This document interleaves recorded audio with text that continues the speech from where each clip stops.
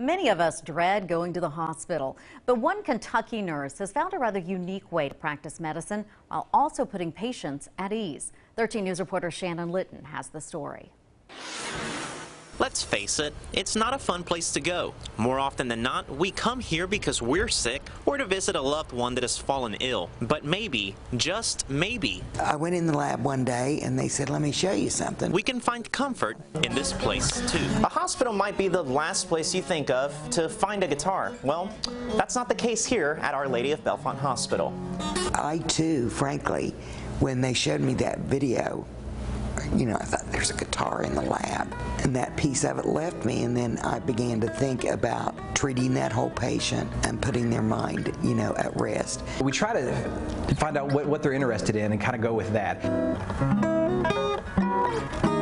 Chris Beaver is a nurse in the cardiovascular lab at Our Lady of Bellefonte Hospital. And for the last 4 years, he's been providing some VIP care for patients that request it.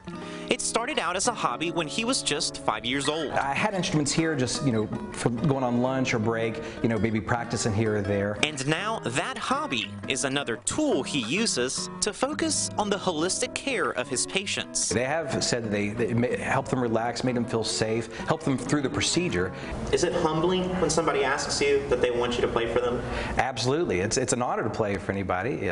You don't want to, brag on yourself or anything like that. So when you get to play for someone, it feels really good to help them out. Therefore, he'll continue picking away and easing people's minds, one patient at a time. In Russell, I'm Shannon Litton, 13 News, working for you.